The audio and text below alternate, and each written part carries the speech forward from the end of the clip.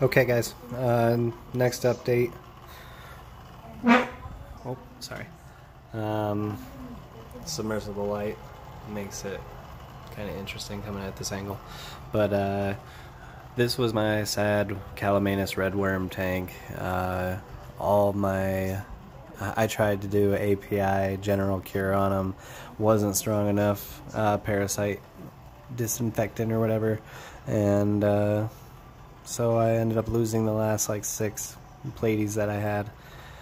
But that just made it to where I could pull all the catfish out of this, the adult catfish, and move them over to my main tank, so I have a herd of pepper Cory cats in there. And I've moved the white cloud minnows here into this tank so that they can spawn here in the Java moss. A lot of Java moss for them. And then all these eggs, I've showed you this a couple times, but they just keep laying eggs on top of eggs on top of eggs now. It's across the back, even on this side. Like, those aren't spots on the inside, they're all spots on the, or not spots on the outside, they're all spots on the inside. But I guess it was kind of fortunate. I wanted to get it sort of away from live bears anyway and get into egg scatters, so it sort of happened, just in a really bad way, sucky way. But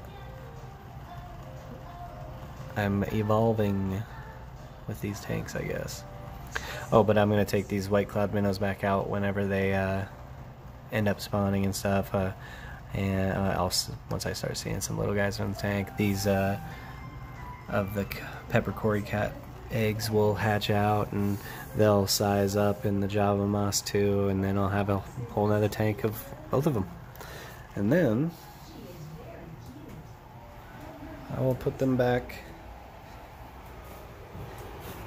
in the show tank,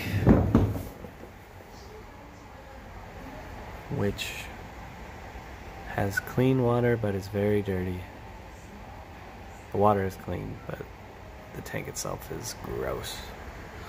So many pepper Corys now. It's awesome.